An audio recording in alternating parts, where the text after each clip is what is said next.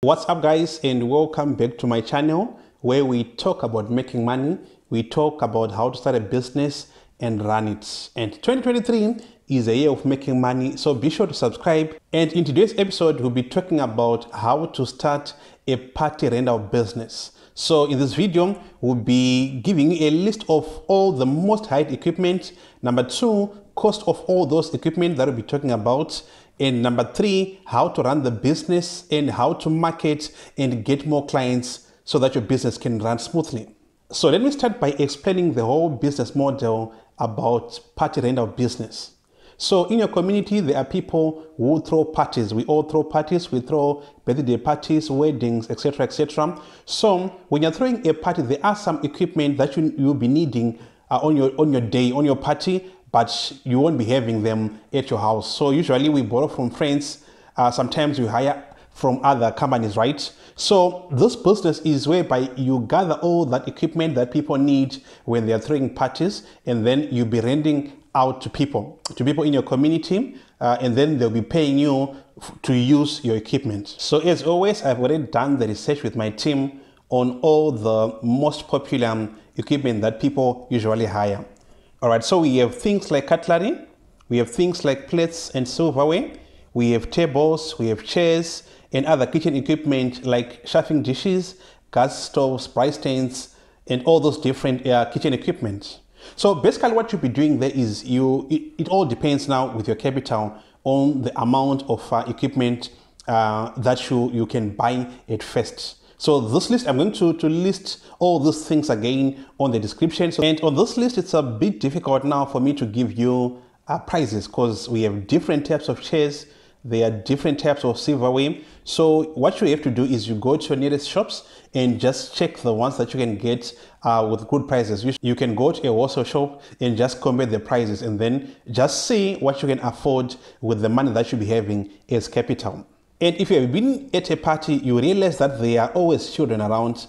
So you can also add things like jumping castles, a trampoline on your list of equipment. There are a lot of kids parties nowadays, so you can also rent out your equipment to all those kids parties.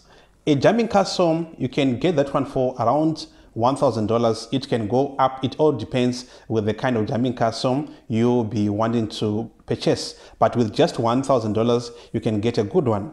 And when you're renting it out, the average charges are around $10 per hour. So it means if someone hires for 5 hours, that would be $50. So can you see that if you compare now the money that you get from rentals and the cost of buying one jumping castle, it's a very lucrative business. And another way of making money with party rentals is owning a PA system.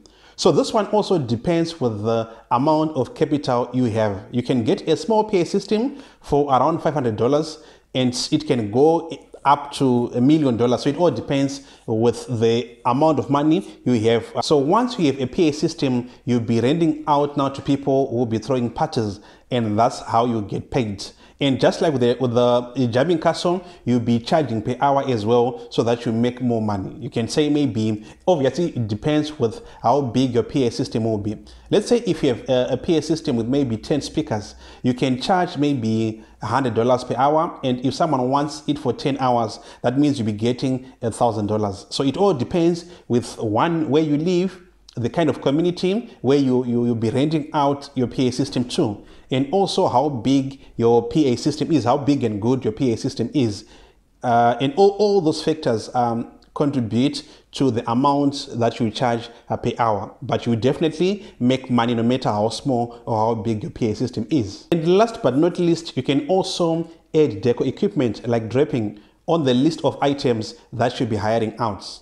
If you've been to parties lately, you see that it's different from the parties that we used to have in the 90s. Nowadays, people do a lot of decoration on their parties. So you can actually make a lot of money by hiring out deco equipment to those people who will be doing the decorations. So on this one now, it's a little bit difficult for me to give you actual charges that you can charge your clients because I've given you a list of different types of equipment. But maybe I'll just give you pointers on what to do. So for you to be safe, for you to make sure that your equipment is safe every time, you have to draft a contract. so that everyone you'll be giving out your equipment to, will be hiring out your equipment, will sign that contract. And that person also needs to pay a security deposit, especially when you're hiring out electronic equipment. Because if anything happens to, let's say, your PA system, it will be your loss. So you have to cover your back by drafting a contract where you put a security deposit for each and every item that you'll be hiring out. That way, you'll be safe. You know that whatever happens, you have something to use to recover your equipment. Now we have covered all the basics of this business. But how do you market your business to get clients, especially when you're starting?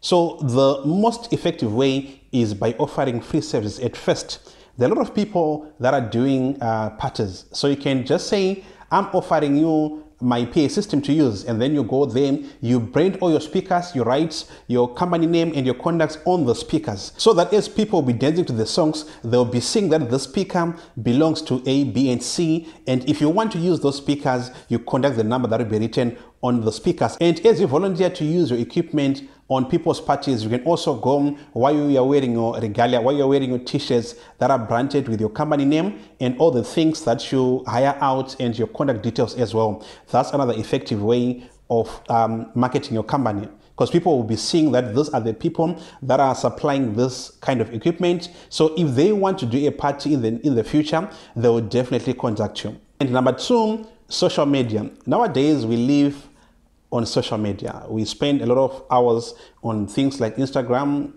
Facebook, and all those different types of social media. So create a presence for your business on those platforms and market it to people. There are groups, especially on Facebook, there are community groups. Just share what you do in all those groups and you will definitely get clients. You can also try to create a website for your business so that when someone wants to check to see what you do, you can just refer that person to your website and that person will be able to get all the information about your company on that website. And if all this doesn't work, you can also try the old-fashioned way of using flyers. Just print a few flyers and go maybe to a busy place like a mall or a train station or a bus station and start giving out those flyers. You never know, you might get clients using the traditional way. And just to sum up, there are some things that you might need if you're doing this kind of business.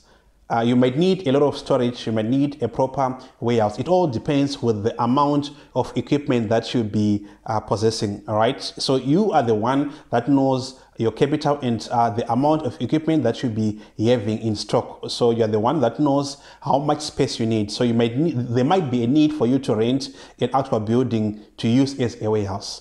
And you also need a truck, but with a truck, you can hire a truck from some other people if you do not own one. It's less costly for you to just hire on the day when you're hiring out your equipment.